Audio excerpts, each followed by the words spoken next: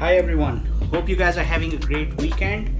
Today is a special day for me because I had completed some milestones concerning my favorite superhero team, X-Men, as you have known through my previous post that I made with one of the special variant covers that I got recently.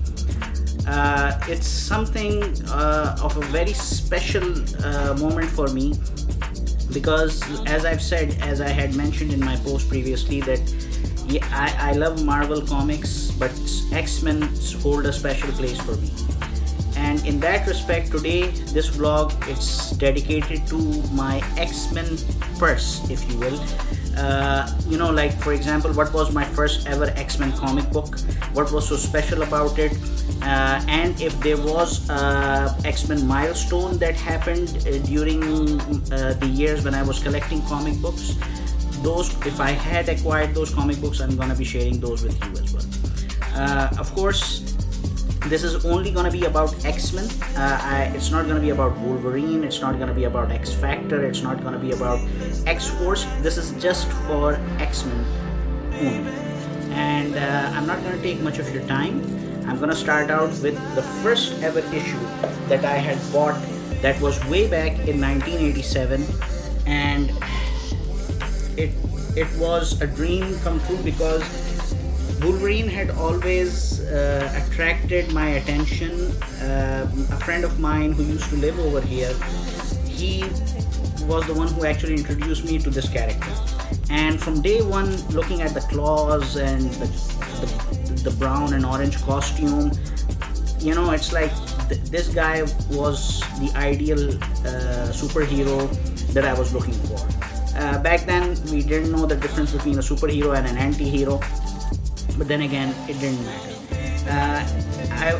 In those days, buying comic books, especially when you're not going to the US, it was a very difficult thing. Even in Jeddah, the comic books were there, but they were, first of all in Arabic. Second of all, the cover pages were colored, but the inside pages were black and white, or not colored. So finally, in 1987, I was able to buy my first ever X-Men comic book. And here, I'm gonna be showing you the comic book itself, which I still have it preserved to this day. This is Uncanny X-Men number 212. The saga or the storyline is for the Mutant Massacre storyline that has spanned not only in Uncanny X-Men, but it continued in X-Factor, it continued in Thor, as well as I think Fantastic Four. It was one of the major crossovers back in the 80s. And what I love about this is the cover has Wolverine in his savage mode. And what makes this comic book even better is that this comic has a fight between Wolverine and Sabretooth. So this is the first ever comic book of X-Men that I bought all those years ago. Second one, now younger audiences know Jim Lee because of Image Comics, because of what he has done for Batman over the years. But before he got his celebrity status, he got his biggest breakthrough with Marvel Comics. And he started to work with Chris Claremont, the legendary X-Men writer, for X-Men titles. Now, the combination was an instant success because Jim Lee's art remains to this day iconic. Chris Claremont is the best ever writer the X-Men franchise could ever have. And then it was decided to relaunch the X-Men. In 1991, it was decided to relaunch the X-Men universe, starting with the X-Men and continuing with new superhero teams like X-Force, revamping Excalibur, revamping X-Factor, and in that process came X-Men number 1. The most sold comic in the history of comic books. This is a world record that stands still today. And for those who haven't noticed, the t-shirt that I'm wearing is actually a Jim Lee art for one of the issues for this particular X-Men title. Not this one in particular, but Jim Lee was able to do few issues for this, and unfortunately that partnership didn't last long and he moved on with Image Comics. But this is X-Men #1 and it doesn't finish there. This is a gatefold cover.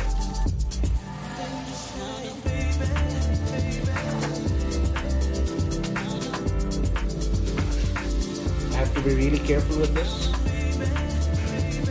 because this is the first print.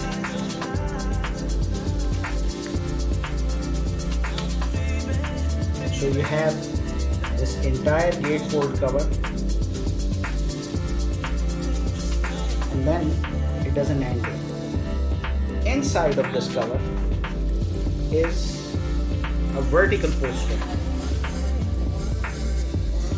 of the entire X-Men universe. That includes X-Factor, X-Force, Excalibur, you name it.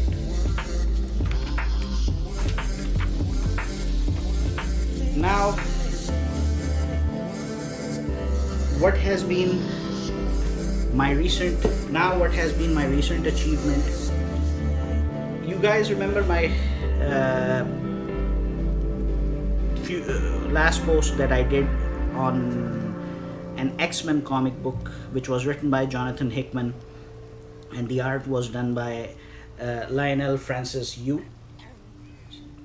But now I'm going to be sharing with you the original cover of X-Men #1, relaunched this year by the greats Jonathan Hickman and Lionel Francis Yu.